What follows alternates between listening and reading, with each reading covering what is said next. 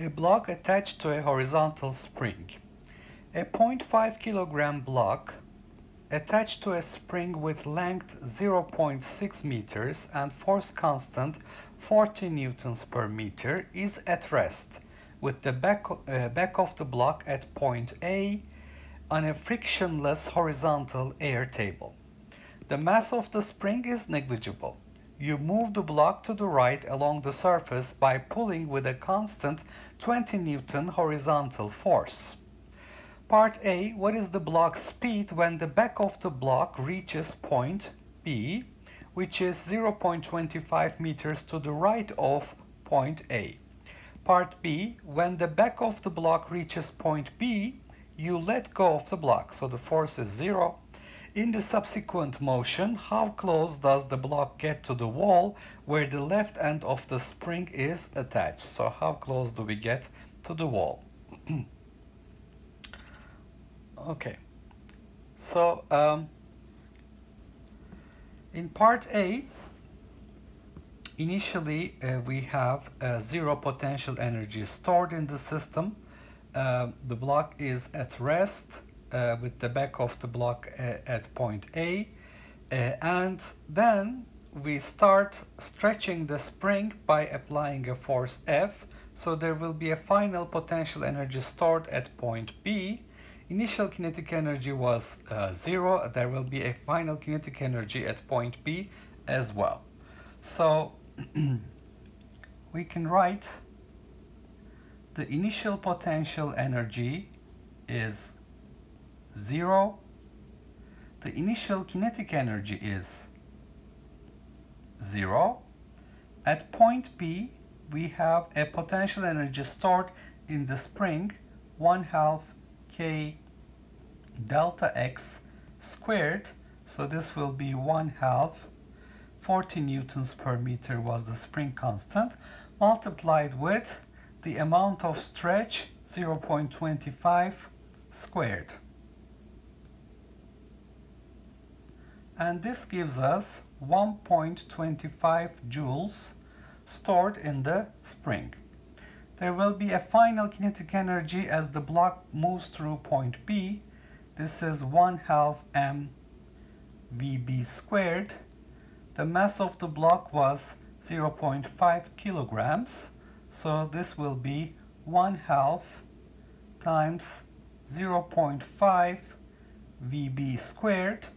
So this will be 0.25 vb squared.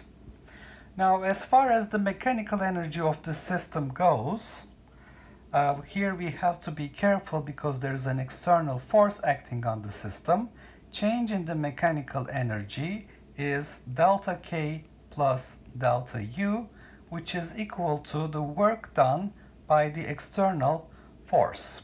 So if we write this, change in kinetic energy 0.25 Vb squared minus 0 plus the change in potential energy 1.25 minus 0.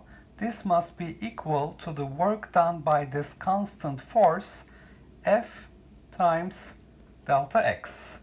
So the force was 20 newtons, delta X is 0.25 meters, so they're in the same direction, so the dot product gives us 20 times 0.25, cosine 0 is 1, so F times delta X is the work done, which is equal to 5 joules. Alright, so this gives us an equation for Vb, 0.25 Vb squared plus 1.25 equals 5. So Vb we can calculate to be 5 minus 1.25 divided by 0.25 square root, which is 3.87 meters per second. So that's the speed of the block as the back of the block is touching point B. Now in the second part of the problem, when we are at point B, when delta X is equal to 0.25 meters, the block is released. So the force is now 0. So what do we have in that case? We have a stretched spring and there is no external force acting. So the mechanical energy of the system at that point will be the potential energy plus the kinetic energy, which is 5 joules. So now, with no external force present in the system, this mechanical energy will be converted into potential energy as the spring is compressed. So 1/2 k delta x max squared will be the final potential energy. For maximum compression, the final kinetic energy will be 0. Therefore, we will find that the change in potential energy 1/2 k delta x max squared minus ub plus 0 minus kb will be equal to 0, conservation of energy, and ub plus kb was 5 joules. Therefore, we find that 1/2 k delta x max squared should be 5 joules. So we can calculate delta x max here. Delta x max will be 10 divided by 40 square root, which is 0.5 meters towards the left end. Okay, so the equilibrium distance from the wall to point A was 0.6 meters. Now we compress at 0.5 meters maximum compression on the spring, so the distance between the block, back end of the block and the wall will be 0.1 meters. So the block reaches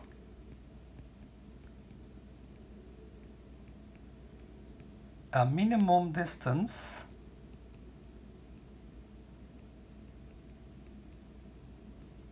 of 0.6 minus 0.5, 0.10 meters to the wall. So it's going to be 0.10 meters minimum distance to the wall at the left end. Okay, so in this problem, we have a 0.5 kilogram block attached to a spring with a equilibrium length 0.6 meters and force constant 40 nanometers, 40 newtons per meter. It is at rest with the back of the block at point A on a frictionless table, so there's no friction.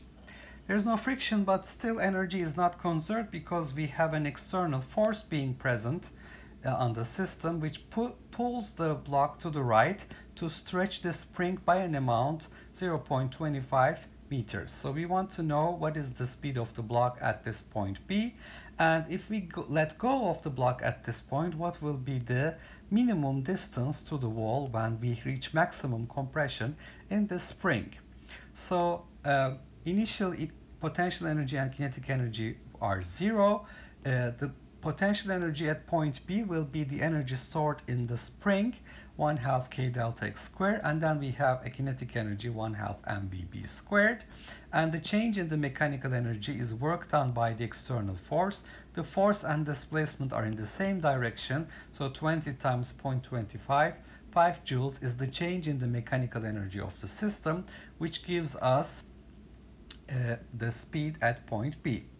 And if we release the block at delta x is equal to 0.25 meters, there is no more external force present in the system, so the total mechanical energy of the block at that point, which is 5 joules, will be converted into potential energy of the spring as the spring compresses, and for maximum compression, final kinetic energy will be 0. So we find the maximum compression using this information to be 0.5 meters and that implies if we have 0.5 meters to the left, 0.1 meters will be the minimum distance between the wall and the back end of the block.